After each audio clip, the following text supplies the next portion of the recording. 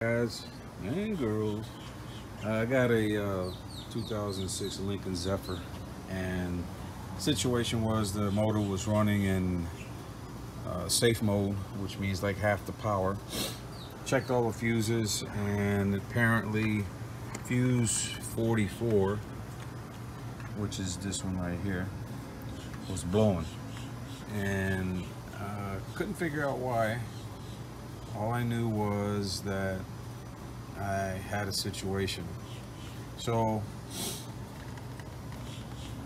I started to unplug this right here, which goes basically to the engine.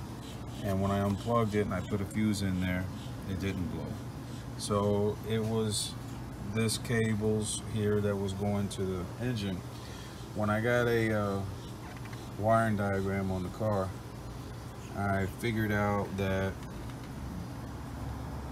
the wire associated with this fuse was purple, which is that purple wire there, and that purple wire was basically powering up a lot of stuff, from the brake light switch to all of the sensors in the engine.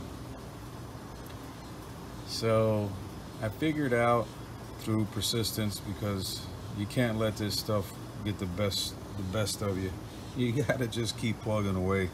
So what I started doing was unplugging.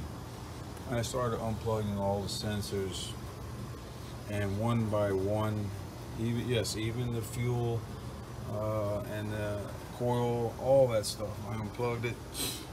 And make a long story short, because that fuse is for all emissions, I found the short in one of the O2 sensors.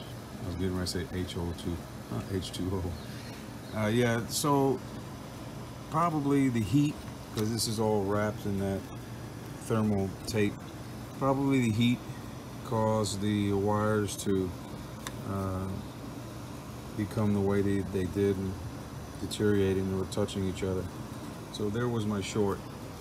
So if you ever have the situation where this fuse 44, which is the emission, there's two of these are for the CPU.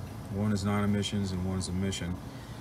And if you have this situation, you might want to start with the areas more prone to becoming damaged because of the heat of the engine, and that would be the O2 sensors.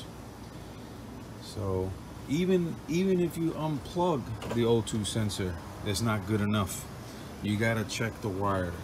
The wire's real close. I already taped it up so they don't touch each other. All right, guys, if you have any questions, don't hesitate to ask. If I can answer them, I will. If I can't, I'll refer it to someone else. Support my channel by subscribing. That's it. And I hope that this helps you. Take care, guys and girls.